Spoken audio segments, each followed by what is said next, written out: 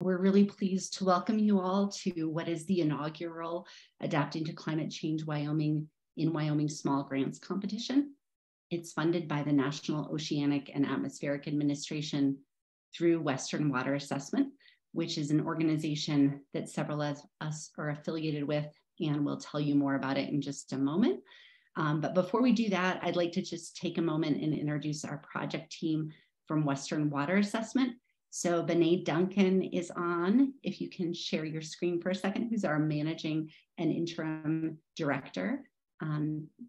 There's Bené, and Katie Clifford, who is our lead social scientist.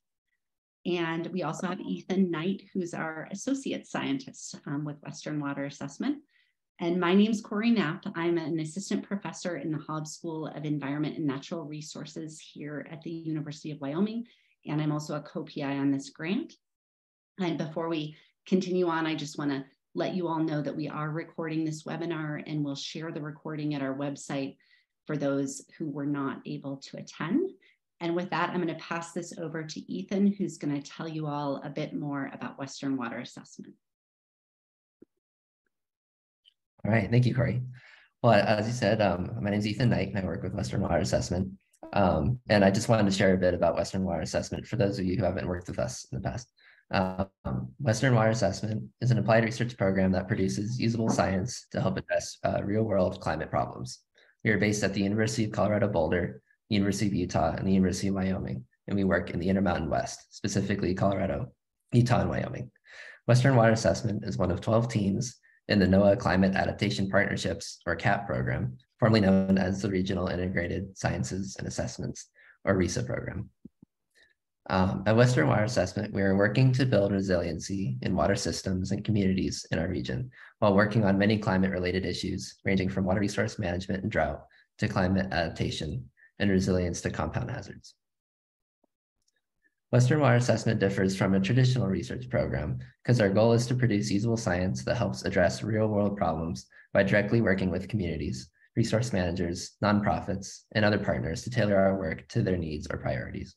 This sometimes takes shape as original research, and other times involves research integration, including those things like workshops, webinars, online tools and resources, or technical reports like climate summaries and assessments. Other times it involves providing expertise or presenting at a community or partner meeting. As you'll see in the funding announcement packet, each funding recipient will be expected to work with the Western Water Assessment team on their project. This is at no cost to the funding recipient. We can connect across a number of activities listed in the service areas portion of the information packet. This slide lists the categories of services we can provide, including climate information, synthesis and tools, vulnerability and adaptation exploration, connecting with partners, and more. And I will turn it back to Corey now to share more about the funding opportunity. All right, thank you so much, Ethan. And I want to start out just for a moment, setting our context. Why this grant program, why at this time? And I want to talk a little bit about how I got excited and interested in climate change. And I really started my career in adaptation because of the observations that I was hearing from ranchers and other land-based livelihoods across the Intermountain West. So I was hearing things about decreases in water availability, shifts in timing of water, and increased drought. And these things really were impacting the way that people could manage their landscapes, and drove me to be really interested in how we can actually respond to these types of events. And anyone living in Wyoming during the past few years has really observed an increase in extreme weather and climate-related events. So on the screen, I'm just sharing with you a few that I think were very impactful. The Mullen Fire in 2020 that happened here near Laramie, the Yellowstone flooding that happened last year in the park that they're still sort of rebuilding and dealing with the aftermath of that. And then drought that happened over 2020 and 2021. And just from observations and conversations with landowners, just the increased intensity and duration of those droughts is really impactful. And so these events are really impacting rural and Indigenous communities across the state. They have direct and indirect impacts on communities, which can be really extenuated by natural resource dependence or else pre-existing vulnerabilities, such as limited or insufficient housing, historical marginalization, or low-paying jobs. And so when we're talking about adaptation to climate change, we want to keep all of these factors in mind and really think about how climate change is impacting specific communities and what we can do to respond to those things. Next slide. All right, so this is the first time that Western Water Assessment has applied to the small grant supplement that's provided through the National Oceanic and Atmospheric Administration. And it's the very first time that we're offering this form of a grant, although we hope that there are many more in the future. And this year we can fund 3 to 4 community projects with up to $30,000 each. So you can ask for less than that, but we have a limit of 30,000. Next slide. So we have 4 primary goals of this program. And I really would encourage you all when you're thinking about responding to this RFP to really think about each of these goals and how you're meeting these goals when designing your proposal. So the first thing is we really want to build resilience, or the ability to be prepared, withstand, and emerge stronger from the types of shocks and stressors that we're seeing in the system. A second thing that we want to do is we want to use these projects as case studies or inspiration for other communities. This work has not been done widely in this region, and we'd really love to use these as demonstration projects that can inspire or share solutions with other communities. Third, we want to really connect with community level projects and build relationships by sharing the skills and resources that might last beyond the project. So for instance, you'll notice Ethan talked about some of the skills and resources that Western Water Assessment can bring to your projects, but we'd really love for you to leverage those. And we'd also love to develop relationships with community stakeholders who are interested in working on projects that might last beyond the duration of this specific grant opportunity. And then the last thing is we want to make sure that these meet locally defined and relevant needs. So when you're writing your proposal, we really want to see evidence that there's support for and a need for this project in your community. So if there are ways that you can demonstrate the fact that this is needed, that it's supported by other community members, that will go a long way. Next slide. So I wanted to provide some suggestions of potential activities that might be funded through this grant.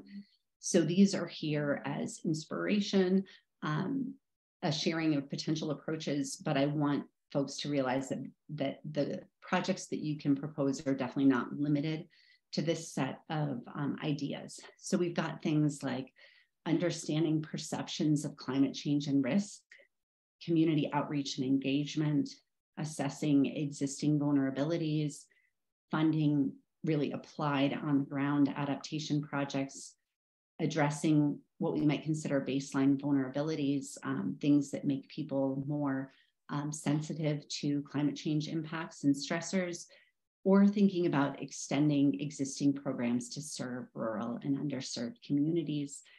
So those are just some ideas, and we can talk more about your ideas during question and answer period. Next slide, please. So we're looking for applications from a wide range of organizations who are working with rural, underserved, or tribal communities. So community groups are eligible, local, state, and tribal governments, nonprofit organizations, or else private entities. So there's a wide range of types of groups that are eligible for this. And because this is the first time that we're offering it, we would really like to see a diversity of groups that are applying for this funding. Next slide. All right, so key deadlines. Right now we are having the webinar. We will post this webinar online for folks that were not able to attend. May 1st, so proposals will be due March 31st. So by the end of this month, the proposals are fairly short. We're asking for a cover page and then limited to a 5-page narrative with a budget and a budget justification that are separate from those 5 pages. And so it's not a incredibly intensive or a long grant application. We are hoping, we will plan to make those funding decisions by May 1st. So we'll have a really tight turnaround in letting you know if you're funded. And then there's a little bit of a delay till funding can be dispersed. And part of this is dependent on how quickly we get the needed documentation to our grants program office in order to get the funding out to you. And the duration of the projects can be up to 2 years. So they don't have to last 2 years, but they have to be completed by July of 2025. Next slide. So how do we do this?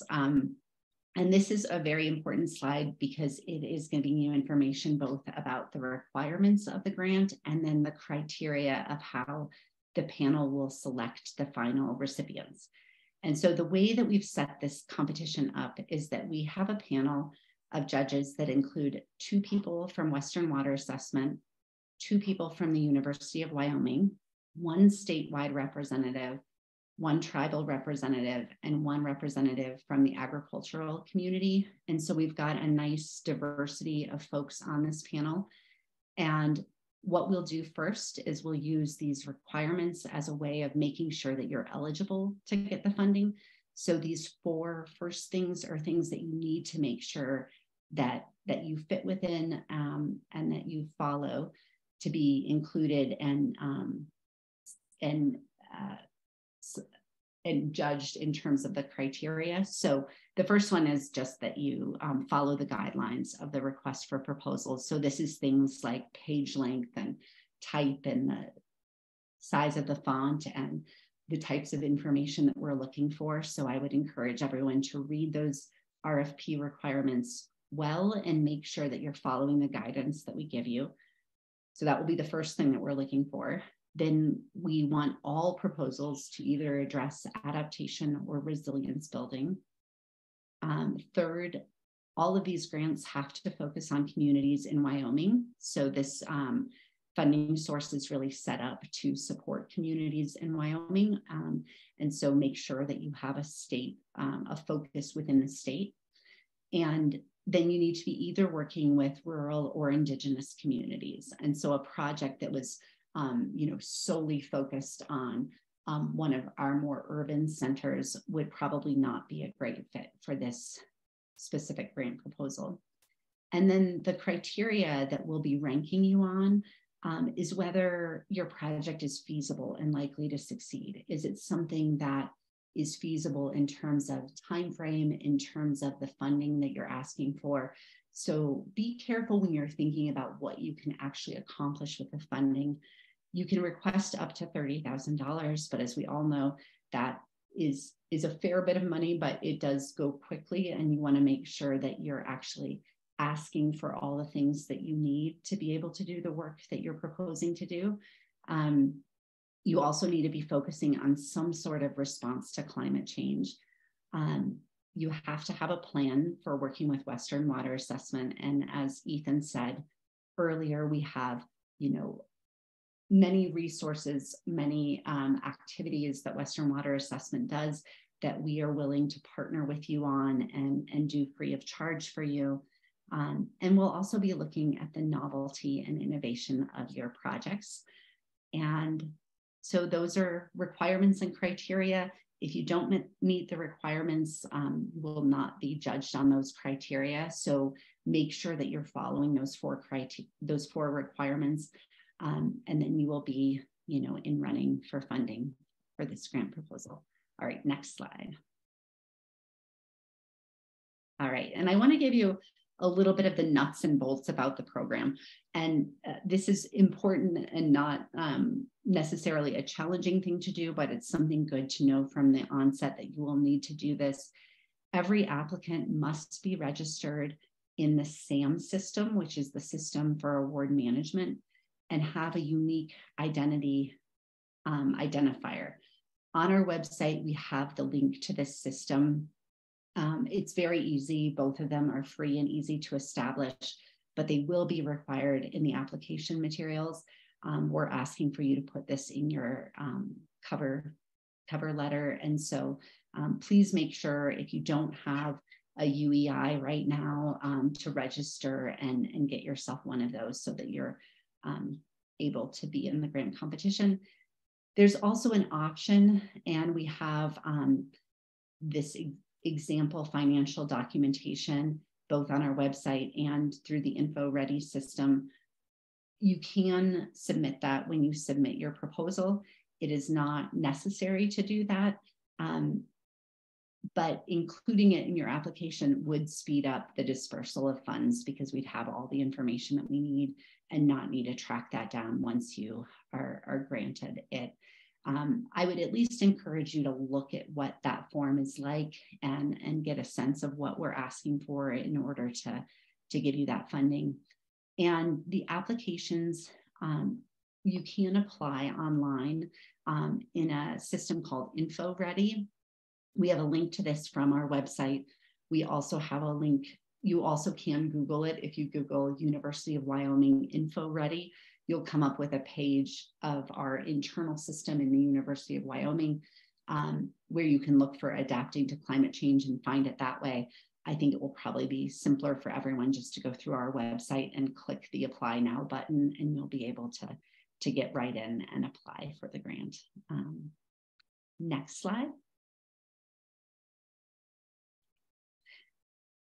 Okay, so, and we also have a few requirements of grantees. So let's say you are selected for funding and we are, pleased to give you funding for whatever project that you've talked about. You will need to leverage Western Water Assessment resources. So in your proposal, you have to discuss how you'll leverage or work with Western Water Assessment. And I want to let you all know that on our website, and maybe if one of the co-hosts would be willing to pop the website into the chat so that people can see that, there is a supplemental material that you can download that has a list of all the resources that Western Water Assessment could provide. So you can look through those resources and think about how you might want to leverage the resources that we have. We also wanted to keep reporting really simple and easy for this project because we realized that it's a fairly short term and it's not a ton of money. And so we wanted to make sure that it's not a huge hassle to report on what you've done. And so what we're hoping to do is have 3 meetings between our Western Water Assessment team and your team during the course of the project.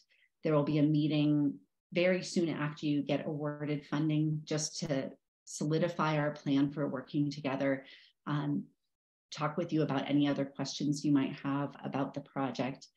Then midterm, instead of doing some sort of a midterm report, we'll also have another meeting with you in the middle of the project just to see how things are going and get a sense for how the project is going along, if you're having any challenges, answer any questions you might have in the middle of that. And then at the very end of the project, we will do a 3rd meeting where we just kind of discuss your summary report and finalize aspects and check in with you one last time. We will have one very short report, just 2 to 3 pages at the end of the project. So those will be due July of 2025. If you finish it early, you can definitely submit it early. And then the final and last thing that is important to us is public outreach materials. And it can just be one element that you think is useful for your audience, community, whatever you're working with, that's a public facing deliverable to communicate what your project has accomplished. And this will be targeted at a general audience. And there's lots of different formats that we'd be willing to have you do that in. But we want to be able to share these as inspiration for other communities and other stakeholder groups about what they might want to do. And so we will ask for one type of public outreach material that you'll develop, and then we'll host that on our website as well. Next slide. All right, so that is all of the official information of the webinar. I know that I think Vinay just put the website into the chat, so you shall have access to that, but it's also here. I would say the website is probably the best place to get information about the project. It has all of the supplemental materials in it. You can also scan this QR code and go to the website. While you can search for University of Wyoming Info Ready and find it that way, if you go through the link from our website, it's just an apply here button and it will take you directly into the system to apply. It's an online system that will collect all of your materials. So it will ask you questions and then it will ask you to upload documents, and then they'll be officially in the system. And with that, I think that we will move to our question and answer period. And we'd really love to hear from all of you about what you're curious about and what additional questions you have. And so please, I noticed that there is one question coming up in the Q&A, but please feel free to type your questions in the Q&A and we will get to as many of those as we can. All right, thank you, Corey. Let me switch the view here. 1 second.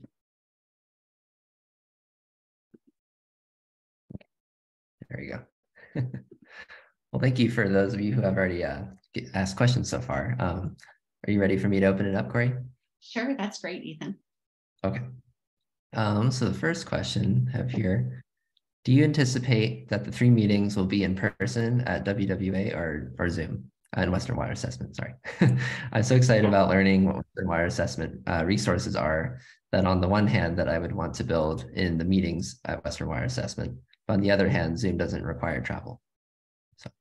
Absolutely, and we want to work with you in whatever is convenient for you. And so I think that our default will probably be to use Zoom, just because given the spread of the various folks that are in Western Water Assessment, we are all around.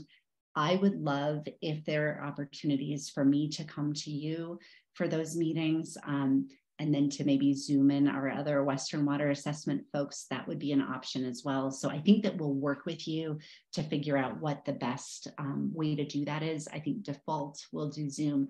And then if it works for me to travel to you, I'd be happy to do that. If you're close to Laramie, I'd love to meet you in Laramie as well, but we'll work with you to see what works for you. Great.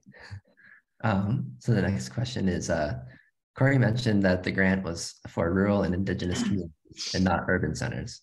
What do you qualify as urban centers versus rural communities? This is a really, really great question. And this is a great question for Wyoming, because I think that most of our communities in Wyoming would qualify as rural, in terms of serving populations that are, spread out across the landscape. And so I would think that for most communities in Wyoming, unless you're working like just in Casper or just in Cheyenne, you're going to be fine. Yeah. Any other thoughts from Katie or Benet on that?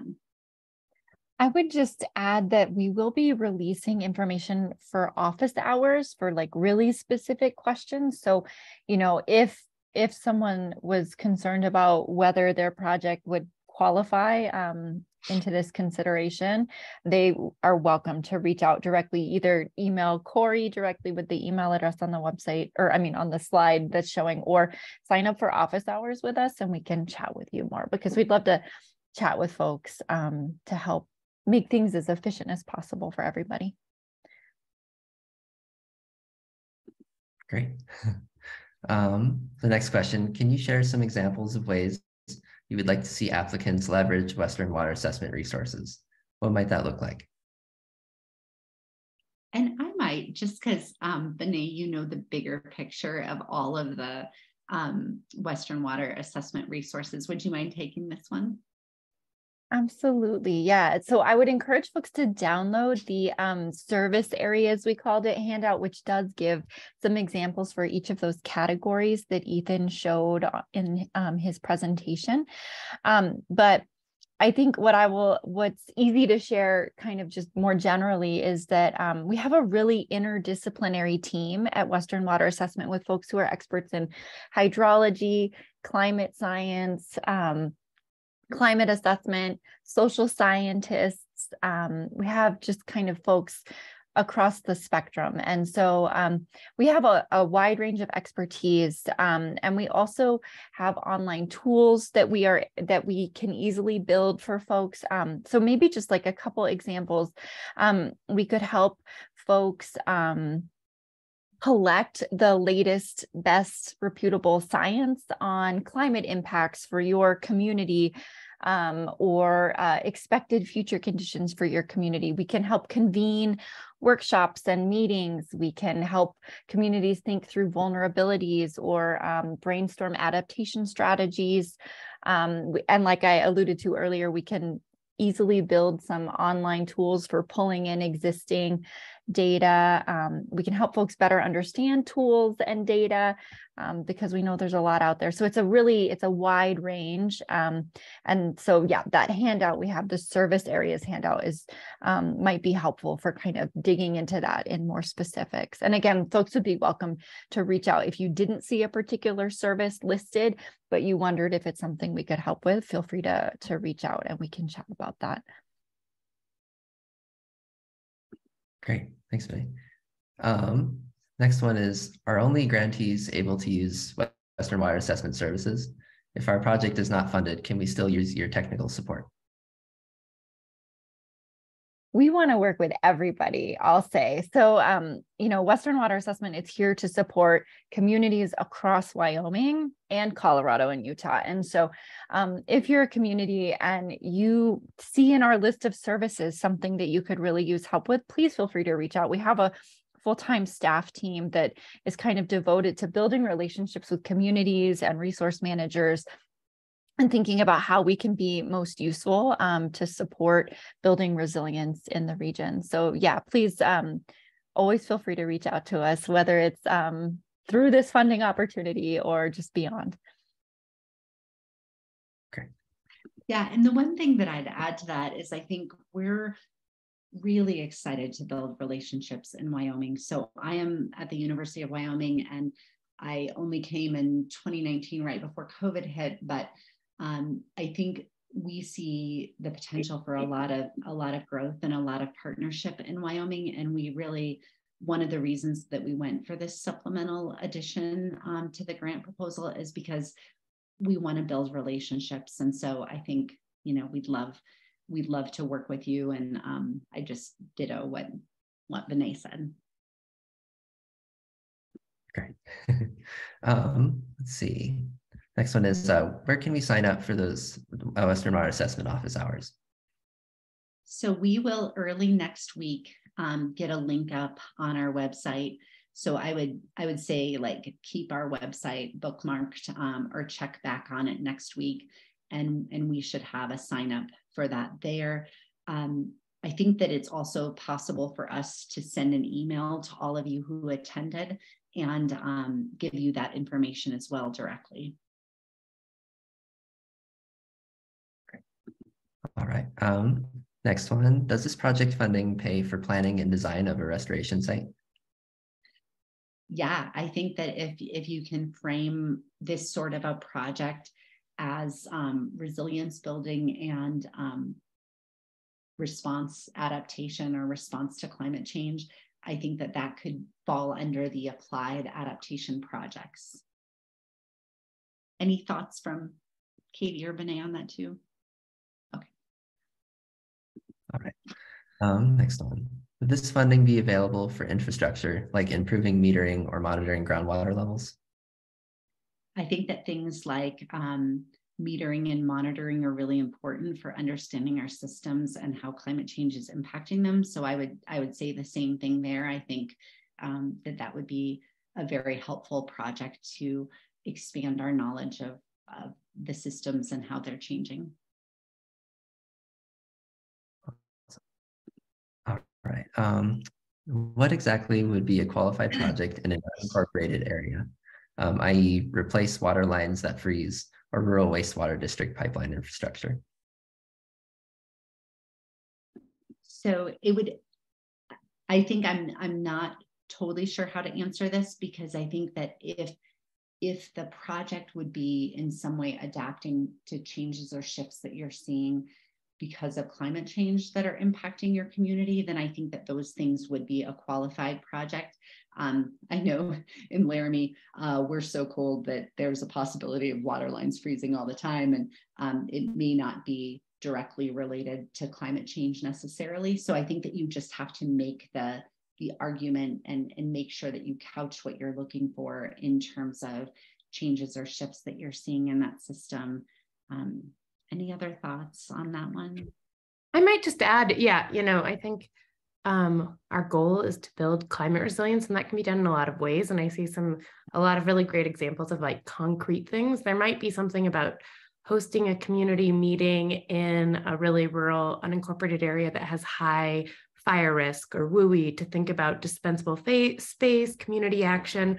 Particularly, we know unincorporated areas often struggle because they don't have a municipal government, right? They have less resources. You might be reliant on like volunteer wildfire protection. I'm just, spitballing here, but that would be another example. So I think some of these concrete things like doing insulation, weatherizing, or something like that, or, replacing lines, but also some of this more capacity building, doing connections, helping communities, assessing how threats are and coming up with a plan, things like that. And I think, in that case, I think there could be a number of arguments that in an unincorporated area is highly vulnerable because it lacks that kind of government structure. Obviously, I think also incorporated towns that are rural or tribal or would be great fits too. But that's just to kind of give a breadth of, I think concrete actions could be really helpful, but there also might be, this convening or bringing people together to help respond to an issue where you don't know what to do, or you don't know how the issue is affecting folks, or to kind of start new steps on something. Great. Thank you. Yeah. And I would only add that this funding opportunity was intentionally designed to be broad and flexible so that we can try to help support communities and groups where they're at and with what you need. And it can be a little more experimental than perhaps some funding opportunities are, where they're looking for infrastructure projects specifically or things like that. But instead, as Katie alluded to and as Corey alluded to, we're keeping it pretty broad because there are a lot of different activities that often are difficult to secure support to do, that would really help move communities forward and groups forward as they're trying to build resilience. But they require some funding, and it's hard to get. So. And we know you all are the experts of the issues facing your own communities much more than us. It's just, what we just ask is you make a good case or explain to us, because we might not have that local context of why this is important for your community, and how this solves an issue. So I think, again, as Bené said, we wanted to keep it flexible because we know context matters. These issues look different in different places. And that's just, let us know why and how the idea you have really fits the spirit of this and these qualifications. All right. Next one is, will there be additional funding cycles with this grant money? And I'll give a answer, and then I'd like to hear Bené's answer as well. I would love for there to be additional funding cycles with this grant money. So the way that we apply for funding for the Western Water Assessment through NOAA is that there's every 5 years we apply for new money, and there's the possibility when we do that to ask for this supplemental small grant award. And I would love to continue to do that in the future. That's not super regular because it would probably happen once every 5 years. And I personally would love to find ways and resources to make it happen more often for Wyoming, because I do think that there's a lot of needs that could be met with a small grant fund like this. Other thoughts, Bené? No, I think that's a great answer, Corey. I think, this is a new initiative that our funders are offering across, I think, a total of 6 climate adaptation partnerships teams across the country. So Western Water Assessment is just one of those. And I think if it goes well, and if communities that benefit from this funding reach out to NOAA, the agency, in the future, a case could be made that they would hopefully continue this maybe even sooner than every 5 years. So we'll keep our fingers crossed, but unfortunately there isn't another cycle already baked into our funding stream for this year and the next few years, but we'll definitely keep looking for opportunities to do work like this in the future. All right. Can costs for community engagement that increase reach to more vulnerable communities, such as translation services or transportation support, be included in the funding?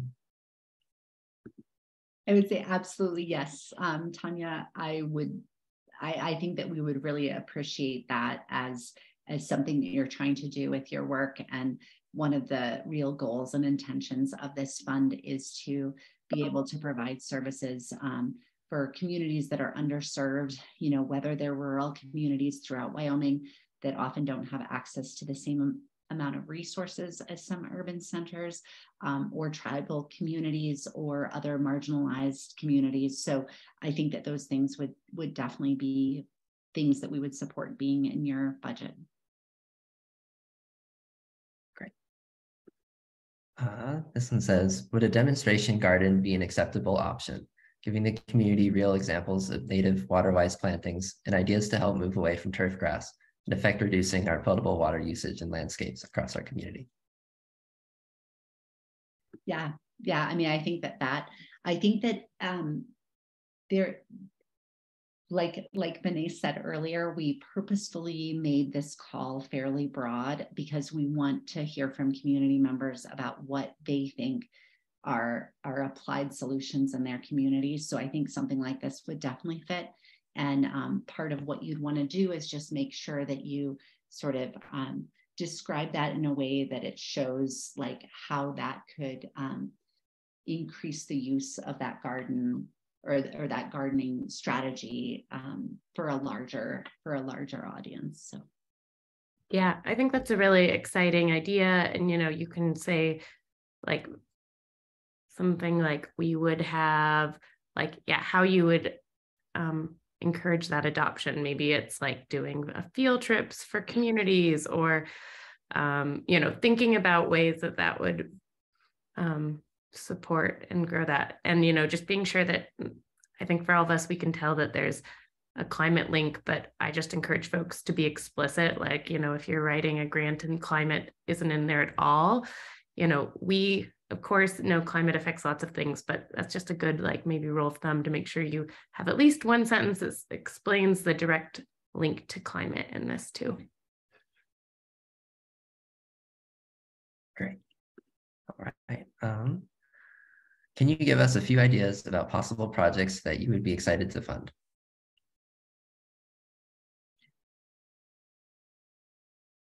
I think we've talked about some, and I feel like there's so many, and it really is varied depending on what communities are excited to do and where the need is in your community.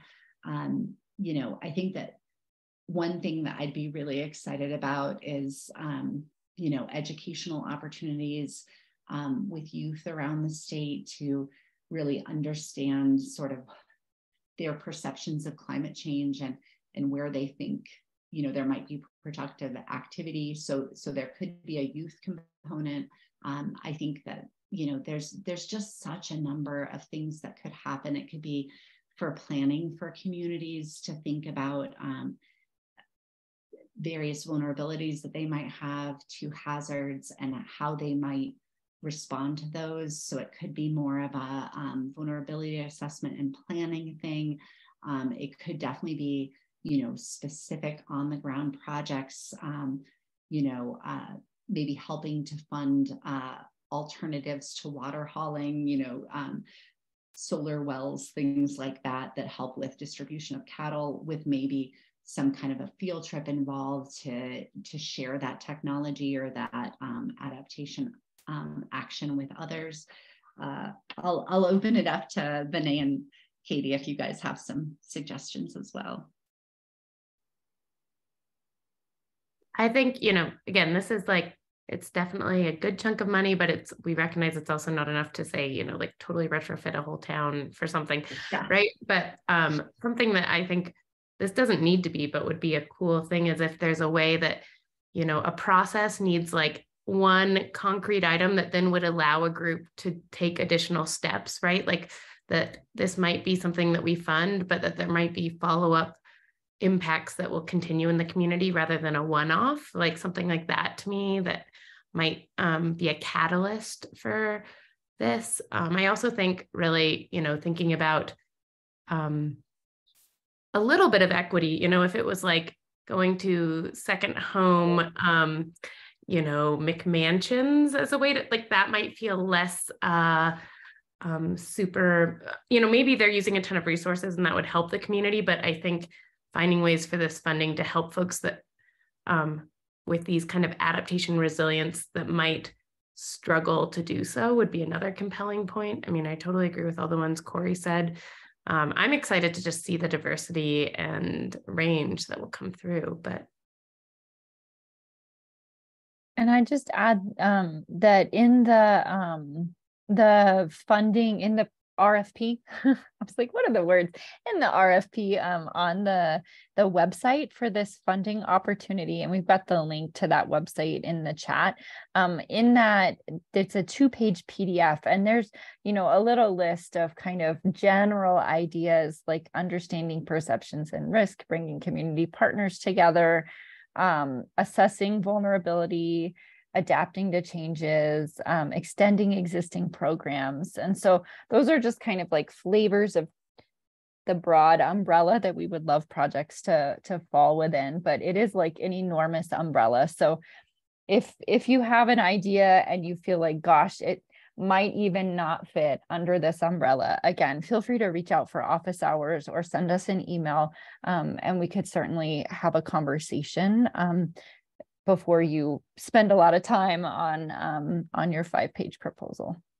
Yeah, I think that's a great idea, which is you could come to us with like, here's 3 ideas we kind of thought of, and we could, this isn't meant to be a black box where you have to put together a lot of time, submit it, and have no clue. Like, we want you to be successful. We want to, give ideas, help say that might be more confusing, or that one seems like it would really fit. Like, that's the kind of, feedback we'd love to give in office hours. So you could, come with a few ideas, or you could come with one idea that you have some key decisions and we could help workshop or give some input. I think that would be a really strategic and efficient way to use time. Great. All right. It looks like this is the last question.